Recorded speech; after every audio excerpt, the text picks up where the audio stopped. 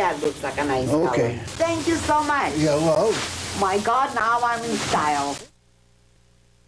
Year-old man from Biggar, Saskatchewan. His name is John Gidluck. Now, John believes it is the simple things in life that count.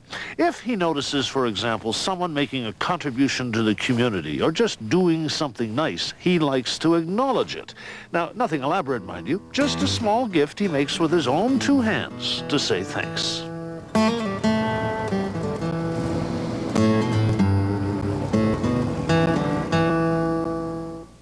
Lloyd Hawk, the mayor of Biggar, Saskatchewan, has one. At the United Church, Reverend Neil Millard has one too. Even Fire Captain Jerry Bessie and his men have at least one each. In fact, thanks to 91-year-old John Gidluck, almost every deserving soul in town has one. The very beginning, you start out here, one. The next one is like that again, and you tighten it up. Now again, and that's how you continue. I would say the community appreciates these hangers that John makes, and there's a lot of love in it too, I would say. You know, the love of giving. Thank you so much. Yeah, well. My God, now I'm in style. Biggar is my town. I've been here since 1922, and anything I do to make the people in Biggar feel better, to make a better town, I feel better, and I'll live longer. The hangars are very important. They represent John. They're part of him. Everybody cherishes them. And I think that's what makes him feel so good. March 16th. What do you call them? 83. John made 2 coat hangers. That's the first he made. The first ones we made, they didn't look like these here. At first he was just covering them up. See how coarse and rough this is?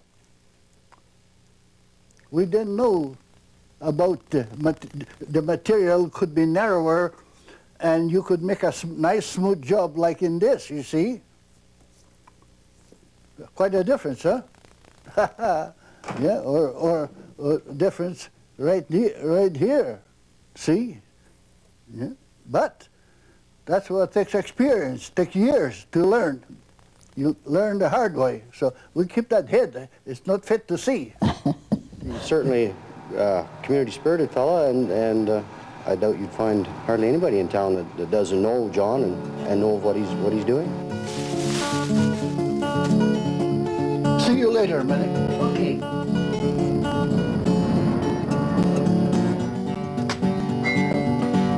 Morning, John. Hi, Ed. How are you today? How are you? Good. Haven't seen you for a while. Yeah, oh yeah. What do you got in the bag? I was going by, and you got some coat hangers coming. The biggest satisfaction is giving it to somebody who deserves it the most. Thank you very much. Okay. Yeah. They're really nice. I either value their friendship or the cause that they're working for. All the good you've been doing. Takes him an hour now to make one, where it used to take a half a day. Bring it in tight and do again. I think he made about $1 million by now, because he's at it all the time. Something to do. He can't be. Something to do. I don't go to the beer parlor. I don't smoke or drink or fool around with wild women. And you got to do something. I do something and make something that people appreciate. I made these coat hangers, and I'm giving them to you, and you hold them until such time that the museum is ready to accept them as part of the furnishings. Thank you very, very much, John. So what do you call them? They're beautiful. Yeah, well, beautiful. Okay. Some people just eat and go to sleep and go to the toilet, and that's about all they achieve, you know.